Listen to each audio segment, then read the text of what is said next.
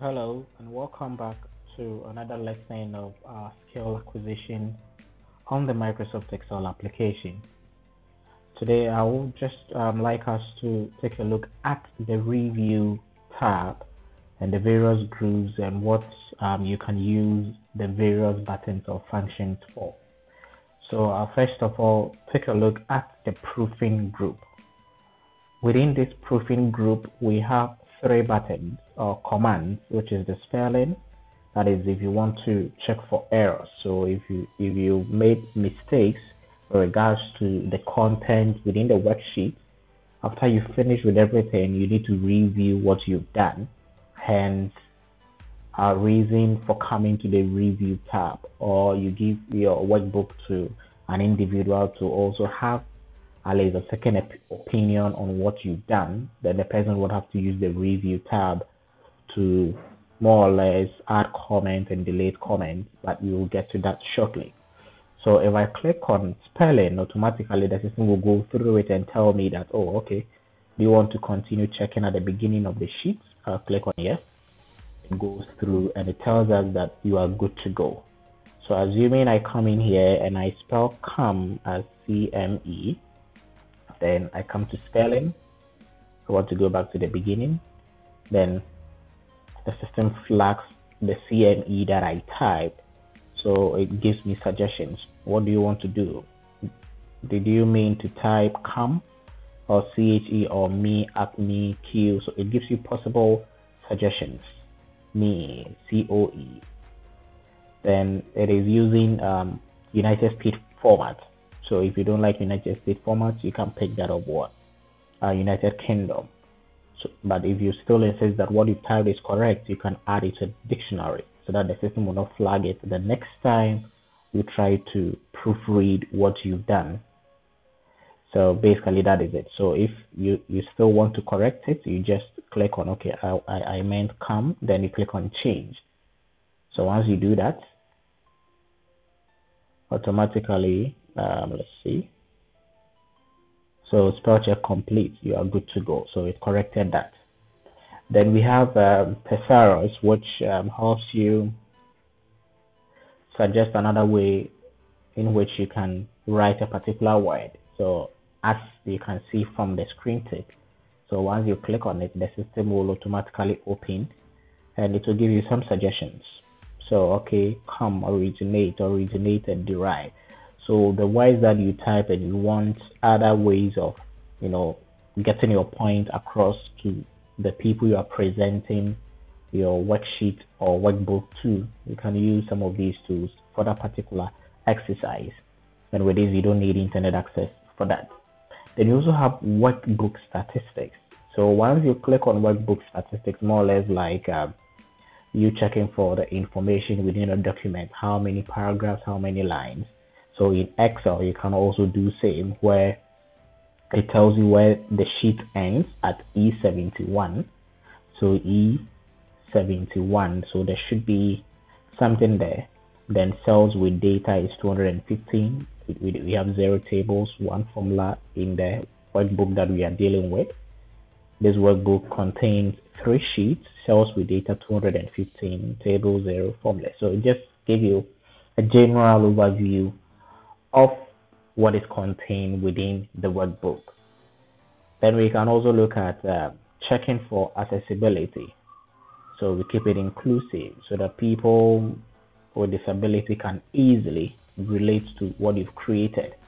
So the system is telling you that, okay, there are some accessibility issues. The system automatically gives you the default sheet name. So it is telling you to probably make some changes to the names of these sheets that you've created. So if I close it, I come back, I change it to FITTS 1, FITTS 2, FITTS 3. Then I go back to check accessibility again. So no accessibility issues found. So before you present or send any final work that you've done, you need to also come to the review tab and make sure everything is perfect. Good. Then we also have, let me close the panes for that. We also have the smart lookup. So if I click on smart lookup, I should definitely select a particular word. Okay, so I did not do that, so I'm going to close it. So I click on smart lookup, come, and it tries to load. And the problem is I'm not connected to the internet, so I'm going to connect to the internet, my TableNet. So once it's connected, I'll try again, then we'll see what happens. So smart lookup, and to take you to the internet and even give you some meaning to the word that is selected. So basically, so come is a verb, a preposition, it gives you synonyms and all of that. So you can actually study certain words, and this also applies to Microsoft Word. So you don't need to have a physical dictionary with you, or you don't need to open a web browser to find synonyms and antonyms of a particular word. So once you come to the review tab, it is for that particular purpose, and you need internet access to use this particular feature. Then we also have translate. So with a translate, we have you converting it from probably English to French and stuff like that. So if I go to translate, then I'll click on yes. So to translate your document, text will be sent over the internet in a secure format to Microsoft or a third-party translation service provider. Do you want to proceed? So you say yes. So come. So what are we translating it from English to which particular language? So once it comes up, okay, from English to Korean, this is how come is spelled. So if I come in here and I select Slovenian, this is how they spell their come. So let's say it's searching, then it comes. Okay, so we need to get more languages. Okay, so this is pre-sell. Then you can insert it to change it. If we want to change it to French, okay, so let's go to French. Let's search for it. Come. Okay. Okay, come. Okay, it's not really getting it for us. Let's go to German. Coming. Okay, so these are various ways you can use the translate feature of the review tab. So it applies to Microsoft Word as well. So when you open Microsoft Word, you see some similarities over there. Okay, so let's look at the comment group. So once you send your workbook, I feel that what does this actually mean? Because I don't have an understanding of this particular value. Then I'll just click to add a comment. So I'll just click on it. Once I click, the username of the machine will be automatically assigned to the comment. So if I go to file, I come to options. Now I need to go to file, I go to info. So the info will give us the author, which is the username for this particular computer. So if your username is Kojobo2, when you click on new comment, you see Kojobo2 here. So what I'm going to do is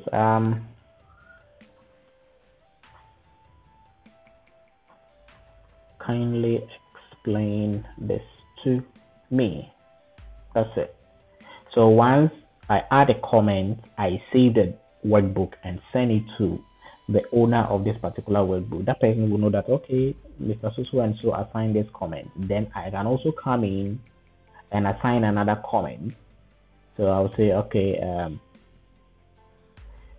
then I'll just type blah blah blah blah blah. Okay, this is the total sales value for the promotion, as simple as that. So once I send it back to him, he would also know what I added. So you can actually hide a comment if you don't want it sticking out on the worksheet, so you can hide it. And if it's hidden and you see something like this at the top right corner of a particular cell, then it suggests that there is a comment in there. I can also come in, assign another comment. So you just type whatever you need to type. So if you want to navigate, I want to hide. If you want to navigate, you use the next and previous to go through the comment. Next and previous to go through the comment. Then after you solved that particular issue with whatever comment that was attached, you can delete it. Then you say go to the next comment, then you delete all comments. So this is how you navigate through the comments and delete them one after the other. Then let's also look at the last group, which is the protect group. So protect group basically talks about protecting the worksheet, so just this worksheet, or protecting the entire workbook, so all the sheets in it within this particular window group workbook. So in protecting worksheet, we have so many ways of doing that. You can decide to protect certain cells or allow for people to enter values into certain cells. Also allow them to delete, to do so many things with this particular worksheet. So if I click on protect worksheet, these are what we can allow users of this worksheet to do. So they can select locked cells and select unlocked cells. So let me explain what locked cells means. By default, the system automatically locks all the cells within this workbook or within a worksheet. So if I click on protect sheet, I'll click on deselect locked, unlocked, then I'll click on OK without any password. So you see, it becomes very difficult selecting any of the cells because I did not give the user that permission to do that. So I'll go back and unprotect. So what I'll do is I'll click here to select the entire worksheet. Then I'll go back to my home tab, come to the font dialog box. So once I click on the font dialog box, there is protection tab here. So once I come here, you see locked is default. So what I can do is to unlock. So once I unlock, automatically everything becomes unlocked and I have the ability to select any cell that I want after the protection. So I'll go back again, lock it once again, and only select the part where I want people to edit. So I only want you to edit Monday through to Sunday. The rest of the data, you need not to touch it, even if I'm away. So what I need to do is I'll go to my dialog box launcher for the font group, click on the protection, then I will deselect lock. So it's been unlocked now. Then I'll go back to my review tab, then I'll come to protect sheet. So I'll say users have the ability to select unlocked cells. That is all that you can do. So I'll need you to look at all these options, practice with it, and see how it's going to pan out for you. So I'm going to lock it with a password, let's say A on the keyboard. I'll hit OK, re-enter password A, I'll hit OK. So once I do that, you see, as I move, I'm only within the range which was unlocked. I cannot do anything to whatever is here. All I can do is to change the values within the region that has been unlocked for me to use. So basically that is it. So if I try deleting this, you see delete is active. Good. So we can also protect the workbook where we do not allow people to tamper with other worksheets within the workbook. So if I click on protect workbook, I'm protecting the structure. So A is the password, A again is the password, it's been protected. So let's see what happens. You cannot delete, you cannot rename, you cannot move, you cannot insert. So you are limited to what is available because of the protection that has been added. Then we can also allow the editing of certain ranges. So you can, when it's unlocked by a password, when sheet is protected. So you can select it and do justice to that. So what I'll do is I'll click on protected. I'll come back again, click here, and also unprotect it. Then we can also try out this, allow edit ranges. So I'll need to add a range. So what is the range name? let's say where you can edit. So refers to which of the cells. Then I'll come and select this particular range. So from 11 to 23. So range password is A. So what are the permissions? So if, let's say, you are on a particular server where you use SharePoint to manage your workbook, you can just add people, then give them the various permissions. So we'll just leave it at this. Then I'll click on OK. I'll re-enter password. I'll click on OK. So this is the range you have permission to edit, because by default the system is what protected. Then I can what protect the what sheet. So you can only select what unlocked cells. So once I do that, click on OK.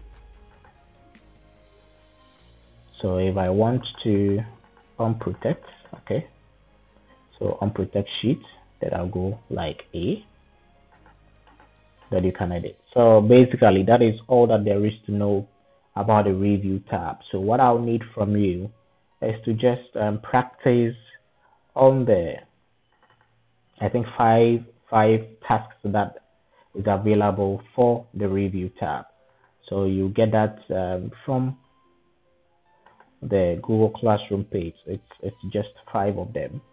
So it's about comments, adding comments, and deleting comments. Yeah, but you can still work on try finding out and playing around with all that we discussed, and see how best you can leverage that as you use the Office application for your work. Thanks very much for the time, and God bless you.